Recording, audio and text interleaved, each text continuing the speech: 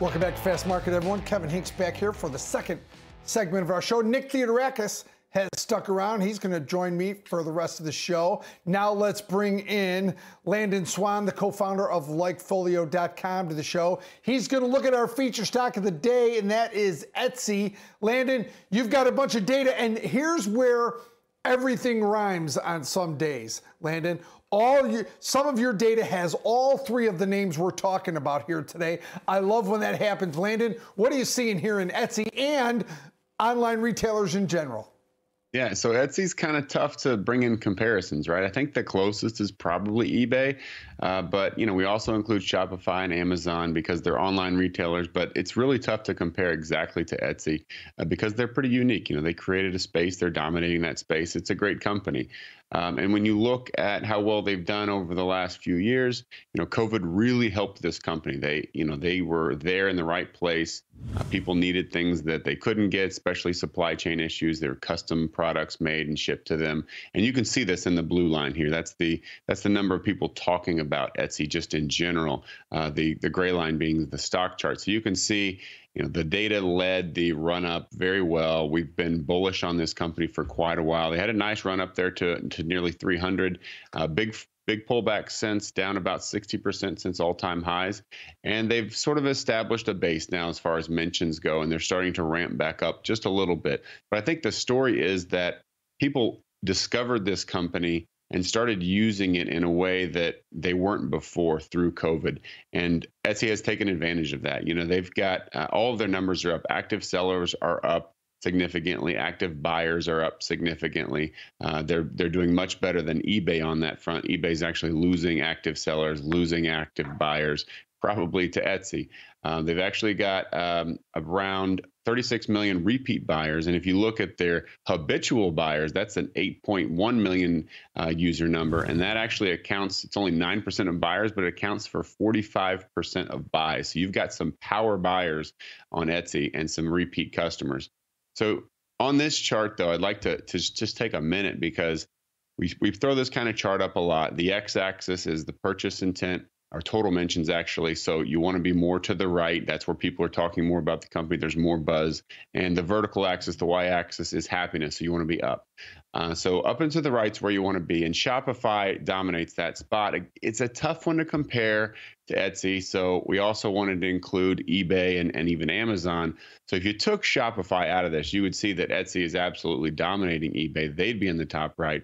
When you include Shopify, there's a little bit of a discrepancy. But again, it's not the exact same business. So I think you can be bullish on both of these, Shopify and Etsy.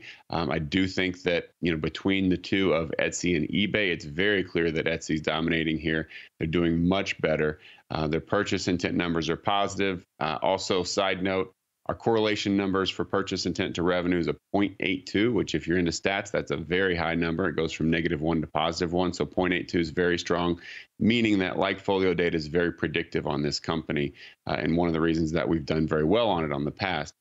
Right now, I'd say we're leaning bullish. I think that they have the base of users, and they've established a stickiness with a very high level of happiness at 75% to get people to continue to come back, to get sellers to start offering more items, bring in more sellers, bring in more buyers. So I think they're in a great position to move forward. And you could argue that the stock is on sale right now. It's, obviously it's a very risky environment. There's a lot of volatility, but based on where it's at versus all-time highs, I think it's a good buying opportunity here long-term. And I really do think that at these valuations, this company is well positioned to outperform competitors over the next, 6 months, 12 months, maybe 24 months. It's interesting when you put the kind of discount to the stock price relative to sort of the sentiment out there in the world, right? Like you hear a lot of people saying, like, if I'm going to pay more, I want to sort of buy local. And there's sort of the online version of shopping local. And I think that's interesting to kind of put it in that context. Question on what you said a few minutes ago, and I think I heard this right, but you said like it's kind of the 80-20 rule you discussed. Right? There's like a very small percentage, 8% maybe you said, of repeat buyers that drive so much of the performance. Do you have context on the others in this space, particularly the eBay comparison? Like how much of the volume is going through a small percentage of the of the users. And is that concerning, or is that, is that a really strong thing? And that's a kind of a growth aspect where they could get more people engaged on a more regular basis, do you think? Right. I think that's the question would you want a higher percentage of revenue coming from a small percentage of buyers? I don't know. I know that eBay is losing buyers and sellers. I don't know if they have that, power user as well. But when you just look at, by the way, the number was 9% of buyers account for 45% of dollar volume on Etsy. When you look at that, they call that a habitual buyer. I'm not sure exactly how they define that, how many buys per month that requires, but their definition, if you look at that definition, it's actually up 25% year over year from 6 million to 8 million. So you would actually, it's a little bit less, 6.5 to 8, something like that. But you definitely want more of that type of buyer. And then, of course, as you get more of that type of buyer, the percentage is going to go up. So I do love that they're gaining there, and they're actually gaining sellers. So the sellers are up about 72% year over year. Buyers are up 18% year over year. So both groups are growing. And I think that obviously that's a thriving ecosystem. When you're a buyer, you want to see lots of options to buy from. When you're a seller, you want to have a lot of people bidding on your stuff. So this is a very healthy company with very happy customers. That's the other comparison I think that's important, is that eBay is sitting at 65% happiness, where Etsy is sitting at 75% happiness. So people like the website more, they like the products more. It's just overall that this company is just doing better than eBay. They're kind of stealing their thunder. eBay was on a little bit of a comeback tour, right? We all thought they were dead in the 90s. They're coming back, and now Etsy's kind of stealing their thunder, and they've become the COVID darling, I think, for online customized buying. You're right. The more I think about this, Landon, this is a tricky comparison between, let's say, Shopify, which helps people set up their businesses. Etsy doesn't hold inventory, am I correct? They just line up buyers and sellers, very similar to eBay. They just do it a lot better. And Amazon does hold inventory, right? They're heavy inventory in terms of them. So really, this really is a comparison between eBay and Etsy. And in that comparison, they're killing eBay, which is sad to think that eBay's been around since the 90s. And still couldn't get this right. And the opportunity missed if eBay would have gotten it right.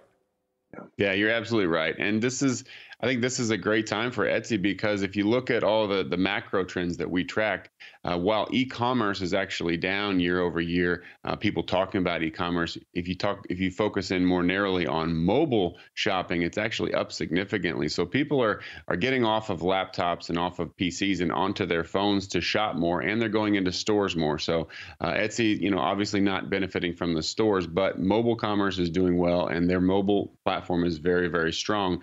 Probably stronger than eBay's, and that accounts for, I think, a lot of the growth and the happiness. That mobile Nick, do you have any other question before we move on to the trade?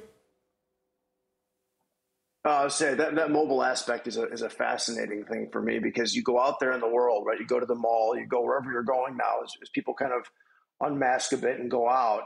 And then you still want to compare that to something that isn't in front of you, right? So I think Etsy's in a really unique spot. You go into a big box type store, you go on your Etsy app, and you're looking for something that's maybe a bit more bespoke. So I think that mobile aspect, I think, is a really great point you bring up, Landon. Appreciate that. Yeah, absolutely. Not a question, but I think that's a fascinating development. I think Etsy's just in a great position from COVID. I mean, it was a good company before, but they brought in so many people shopping online and discovering the company. And then with supply chain issues, you couldn't get something that you wanted, so you maybe went somewhere else. Etsy's got handmade, handcrafted, customized things. And all of a sudden, you get these very satisfied customers, and they're bringing them back. So they took advantage. They're in the right place at the right time. They had a strong business going into COVID, and COVID just made them that much stronger. All right, Landon Swan, co-founder of LikeFolio.com. Thank you so much for coming on the show. As always, we always appreciate the data and the information that LikeFolio brings to the show. Thanks for coming on, Landon. Have a great day. It's actually getting warmer in the Midwest, Landon. So soon, not as warm as Florida, but we're getting there. We're starting to get there. It's actually sunny out today, which we'll take. Landon, have a great day, sir. Thanks, guys. All right, Nick,